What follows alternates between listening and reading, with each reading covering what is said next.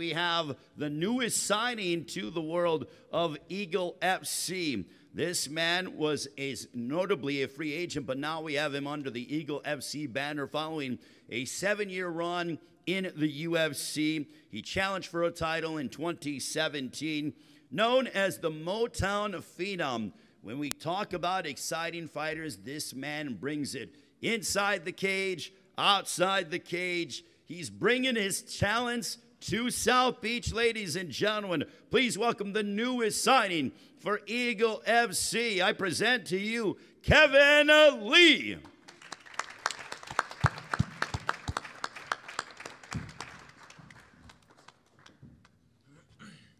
Kevin, when it comes to being up here on this stage with the kind of talent, this is MMA royalty that we see. What does it mean for you to be the newest member to this roster? It's amazing. Walking into this building feels like a fresh start. I can feel like a new energy.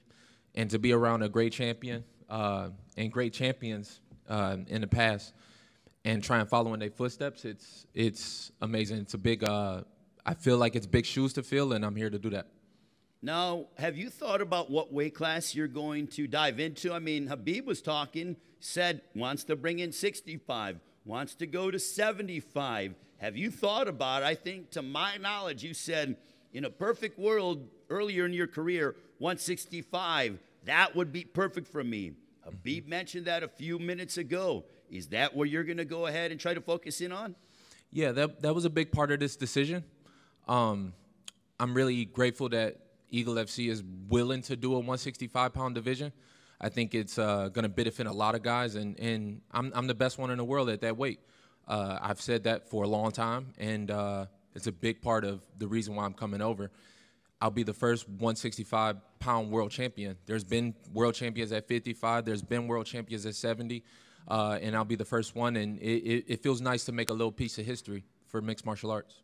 Is it also nice that you have someone like Khabib that you've watched him at the highest level, win world titles, dominate the world's best, that now he's looking after you guys, the fighters, and making sure that you guys are taken care of?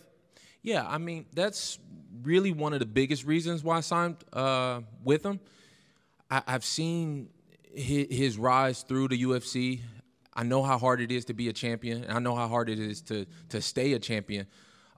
That's one thing, but then I start seeing what he was able to do outside the cage and supporting his teammates and training other people, and now he's getting into promoting, and I give him credit for that.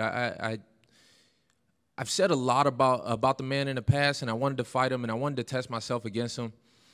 I only want to do that with people that I respect, and since his retirement and since all this stuff, my respect has grown, so I'm happy to go in there and shed some blood.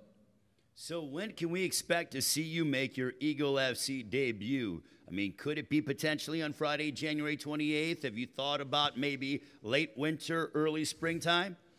I think the date is March 11th. That sounds good to me. You know, I'm going to move down here to Miami, set up. This is the home of Eagle, so it'll be my home. And it'll be a great start to a partnership, and we'll start it on March 11th. We'll go in there and put on a show.